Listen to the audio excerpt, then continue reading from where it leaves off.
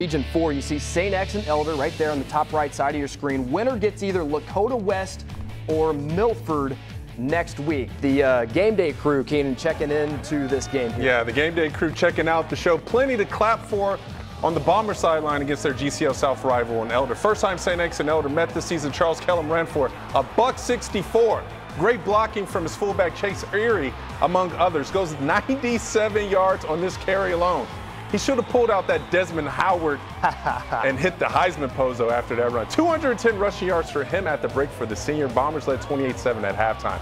Now, St. X can beat most teams in the country just by lining up and hiking the ball. Now, when they add wrinkles like they do here, it gives opposing coaches some wrinkles too. Kellum to Terrell McFarland on the reverse for 32 yards. Kellum finished with a career high 217 rushing yards, folks. Bombers run away with the 42-7 win. St. X did its part to set up a rematch with Lakota West.